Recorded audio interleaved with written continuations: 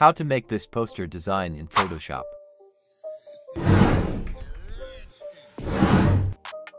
Create a new file with the following settings. Click on Create.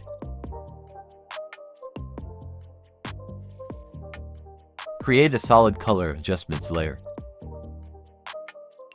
Select any color you want and click OK. Insert your first image. Images link in description.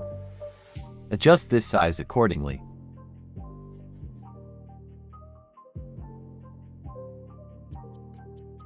Insert your second image.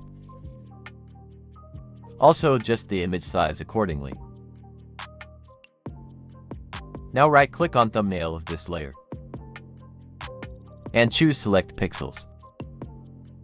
Click on top layer. Then click on Layer Mask icon. Now select a hard round brush. Make sure foreground color is white. And follow the process.